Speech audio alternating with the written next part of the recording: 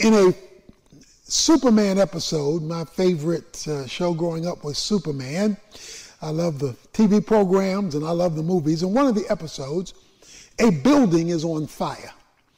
The Man of Steel hears the cry for help, and he enters the building with his supersonic power and ability and speed, and he grabs the man who was in danger of being engulfed in the flames and lifted him up, flew him out of the burning building.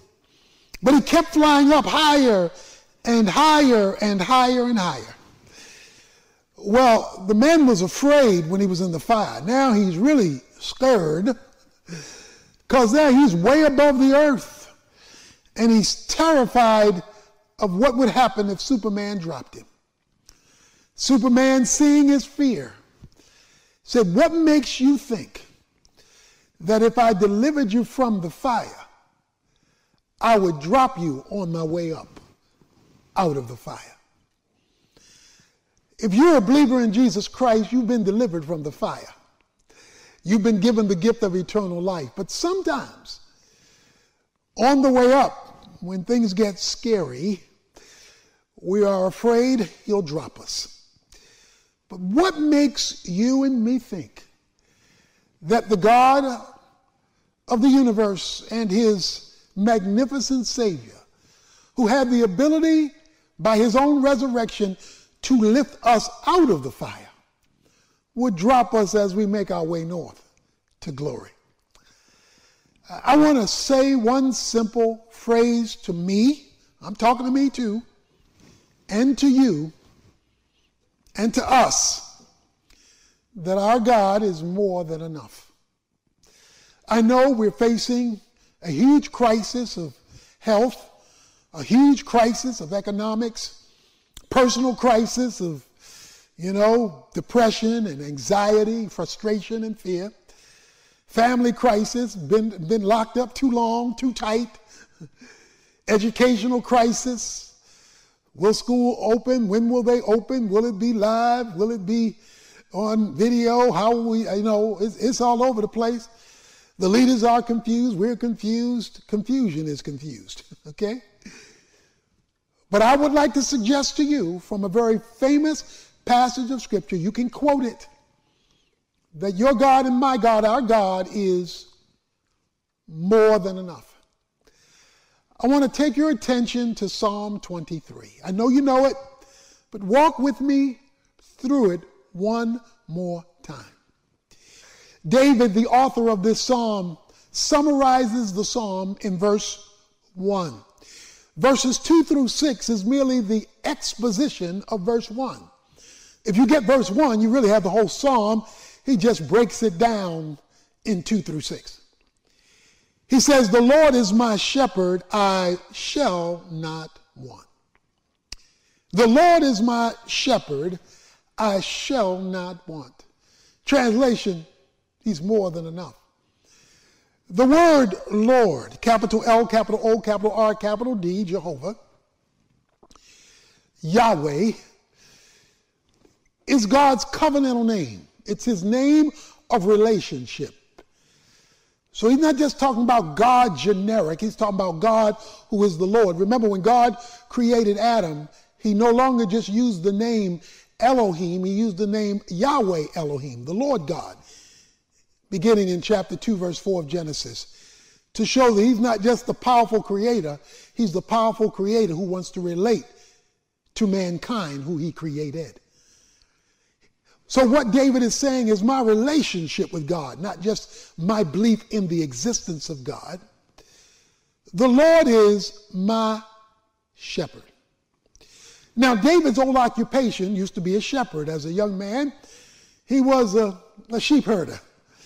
He knew what sheep were like, and he knew they needed a shepherd. To appreciate the psalm, you've got to appreciate sheep, because he claims, based on his being a shepherd, that God is to him what he was to his sheep.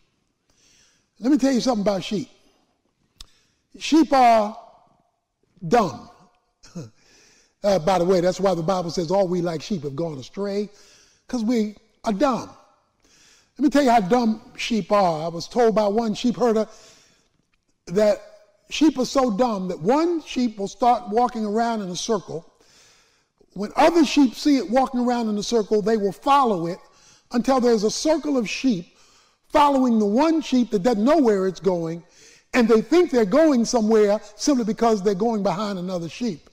And all they're doing is going in circles. Did I tell you, sheep are dumb? Okay. Not only are sheep dumb, they are defenseless. They are defenseless. They are easy prey for the enemy. The foxes, the coyotes, the hyenas, they are defenseless. They're also dirty. Sheep are dirty. You see that white wool get dirty real quick.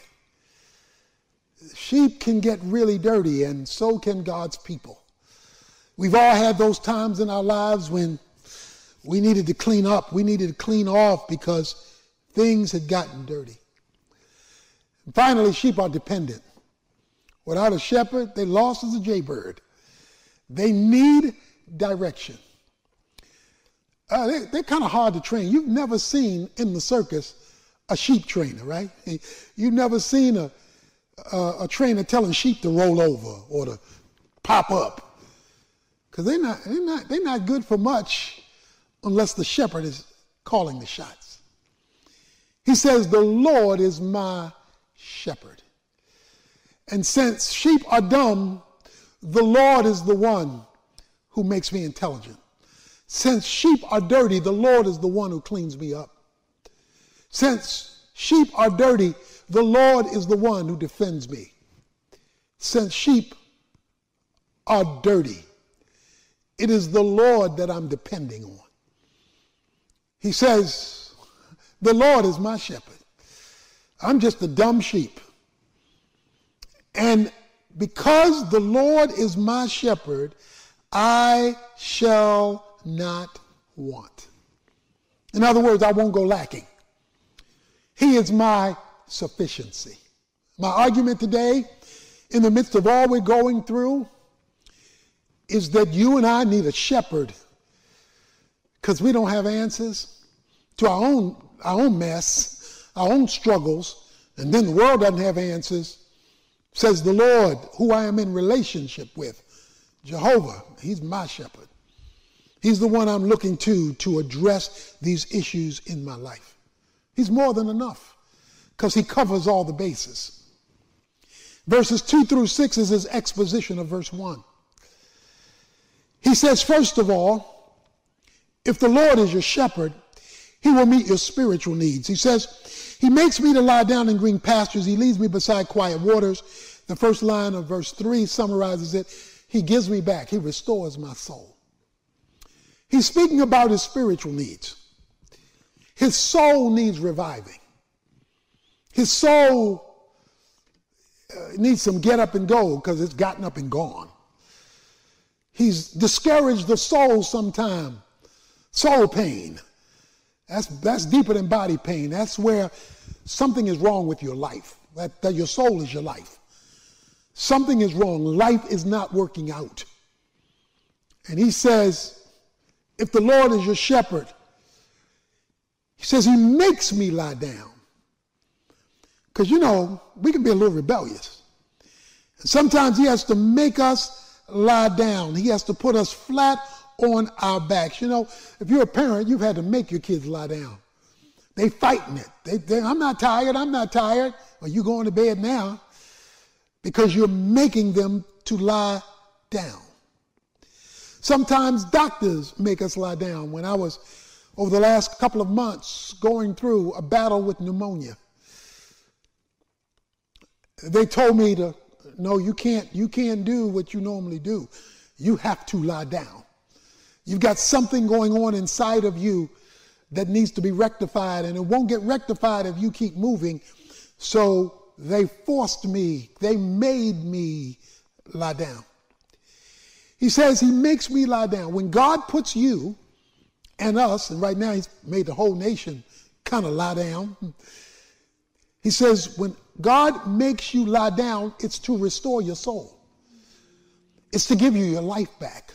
Because life gets draining. Hurt, pain, rejection, relationships, economics. It just sucks the life out of you. Being quarantined, being afraid when you go out, having to wear a mask, risking not wearing one. It just comes in every single direction.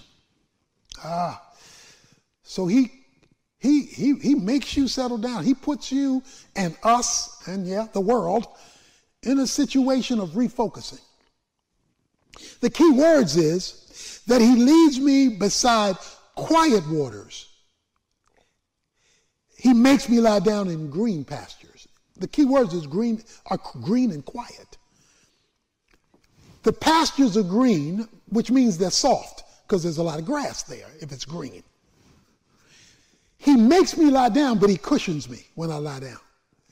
This is not green. This is not grass for eating. This is grass for a mattress.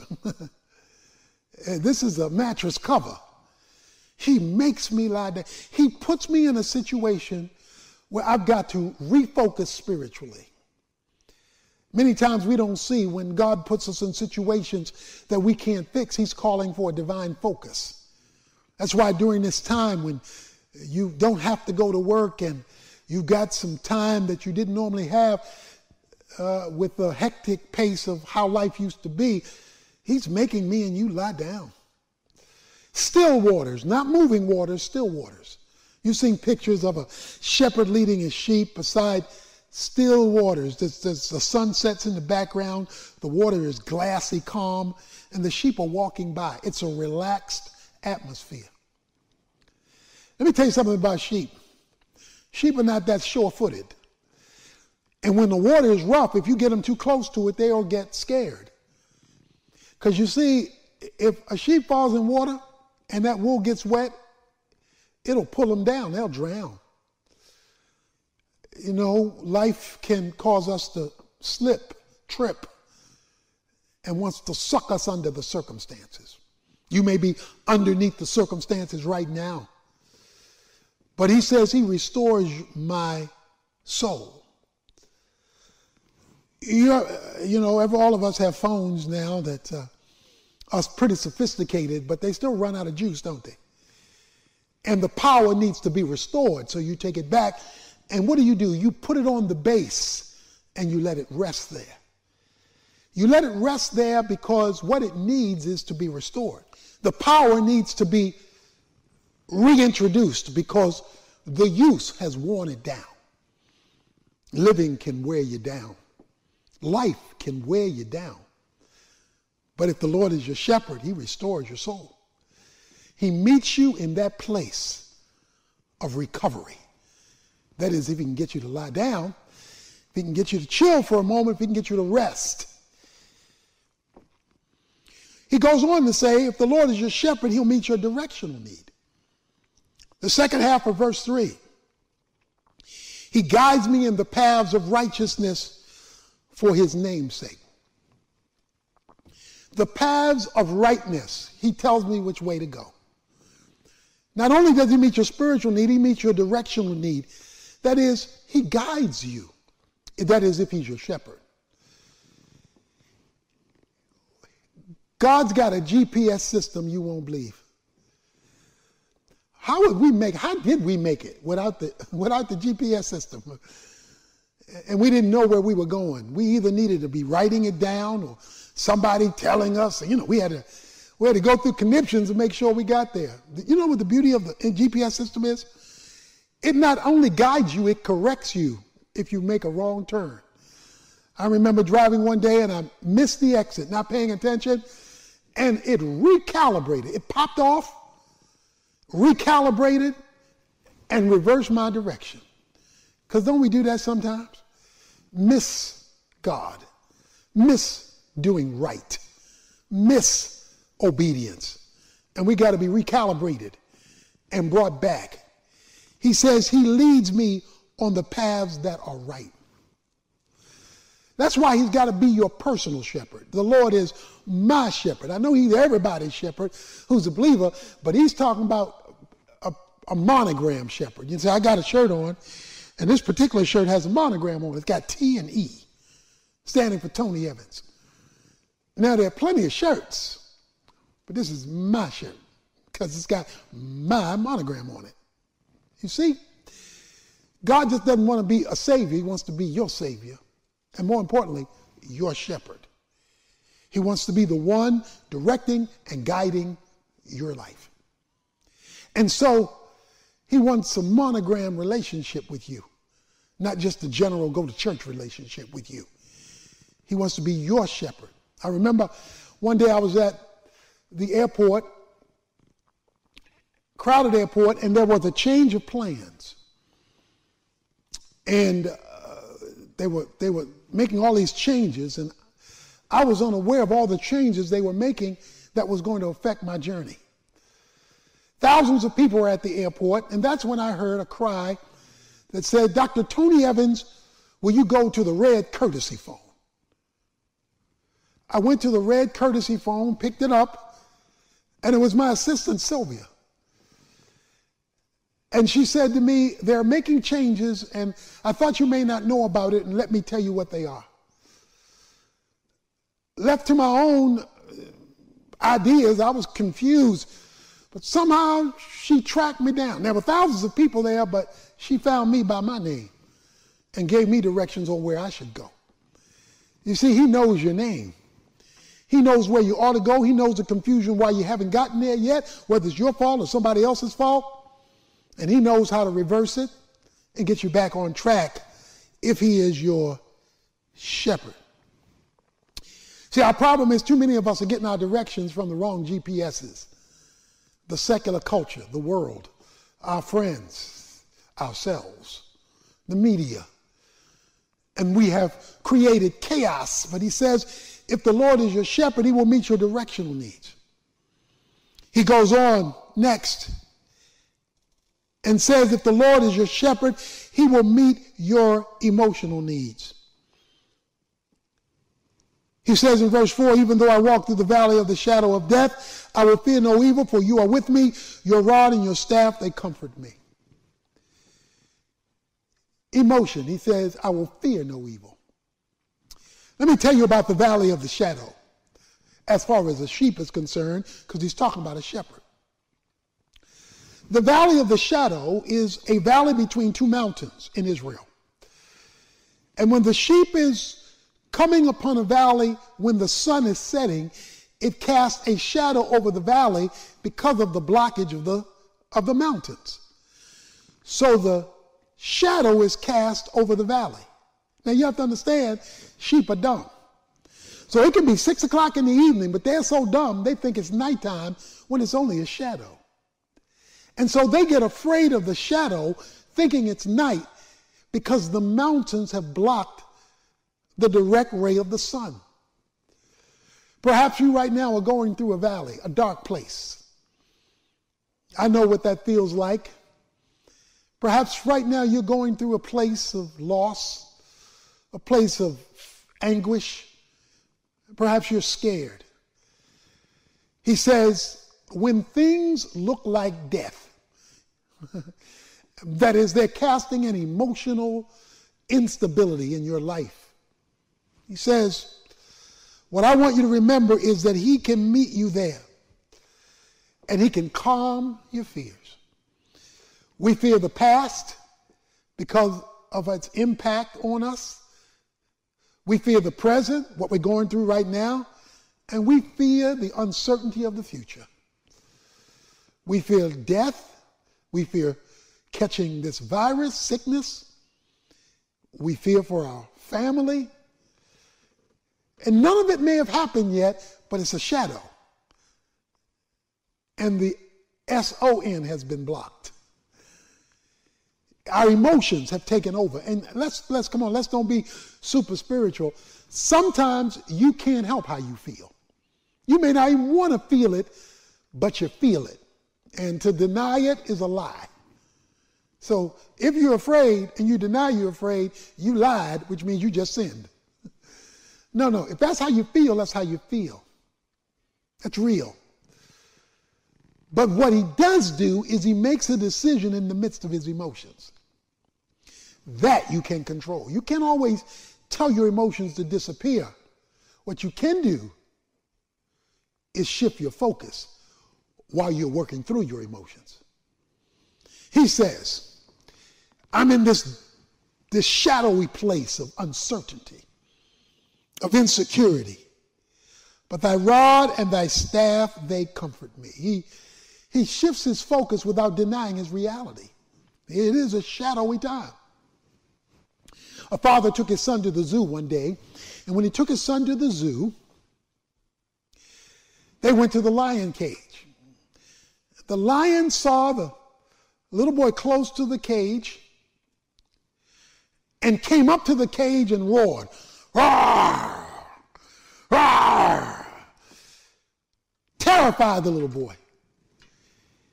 The little boy called to his father, who was just standing a few feet back, "Daddy, Daddy, the lion."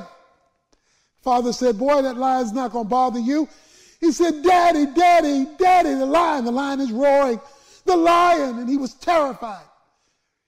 The father said, "Son, that lion is not going to bother you." The boy said, "Daddy, Daddy, don't you see the lion?" That's when the daddy said to the little boy, "I see the lion, but I'm staring at the cage." Yeah, you may see the shadow, but what are you staring at? Are you staring at the sufficiency of your God and your shepherd? Or are you staring at the shadow of the lion's roar? I know he's loud. I know he's intimidating. I know he produces fear. But he says, thy rod and thy staff, they comfort me. God's rod is the shepherd's club. That's where he would beat off anything that would come after the sheep. The staff, the stick with the hook on it. That's where he would establish his authority and his deliverance. That would be his grace. Because when a sheep got caught in the thicket, he would reach in with the staff and wiggle it out because it was caught. Maybe something is overpowering you and you need the power of God's rod.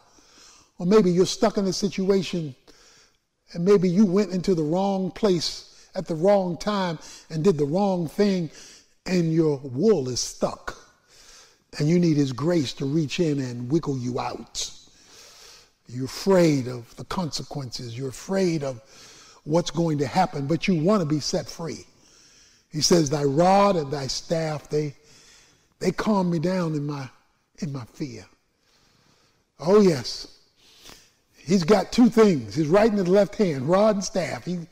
Power and grace.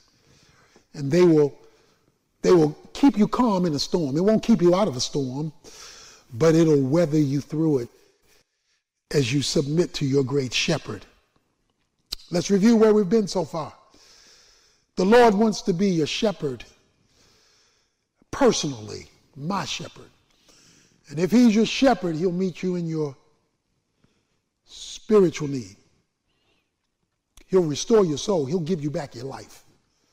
Your directional need. He'll guide you in the way you ought to go and reverse directions as needed when you are willing to abide by his GPS signals. And then he'll meet your emotional needs. When circumstances, viruses, situations cause you dismay, he will meet you and calm you down. No matter how deep that valley is, how long it's been there. One man said, I have so much to worry about. If I get anything else, it's going to take me 2 weeks to get around to it, because sometimes things come just one after another, don't they? He's there to meet you there. Then he says, if the Lord is your shepherd, in verse 5, you prepare a table before me in the presence of my enemies. You've anointed my head with oil, my cup overflows.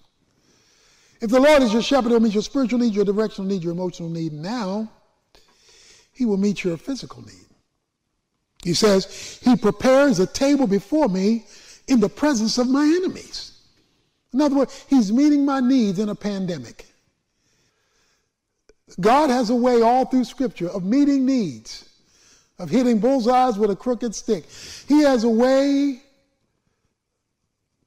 of being able to feed you when the business is shut down, to provide for you with laws that say nobody has to be forced to pay rent right now.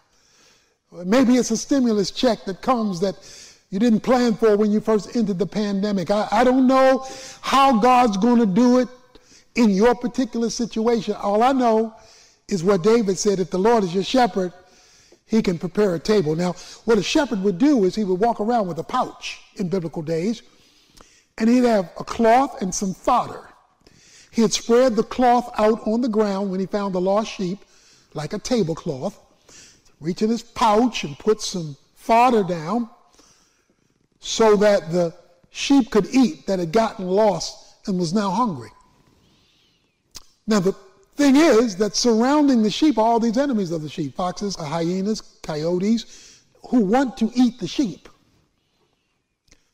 Not only could they not eat the sheep, they could not eat what the sheep was eating because the shepherd was covering the sheep. In the presence of the enemies of the sheep, he still got to die. See, this is why the Lord needs to be my shepherd and your shepherd, because my God will supply all your needs according to his riches and glory in Christ Jesus. I've never seen the righteous forsaken or their seed begging bread. He knows how to meet you, meet us in our physical needs. He says, you anoint my head with oil. When a sheep got lost and got caught in the thicket, it would cut itself on the vines, because one of the things that would create this cutting is them going after berries and things that had thorns on them, and sometimes they would get cut. The shepherd would come and anoint the head with oil, that is, soothe the situation, soothe the pain. This can be painful. Life hurts. You live long enough and your heart bleeds. But he knows how to, at the right time, give you the right phone call, the right encouraging word, the right song or the right sermon, the right reinforcement to anoint your head with oil, to soothe you in the midst of your circumstance. He says, my cup overflows. You see, on his pouch, he'd have a cup too. He'd dip the cup in water and bring it over to the sheep that had gotten lost, and as he walked, the water would flop over the full cup. The sheep would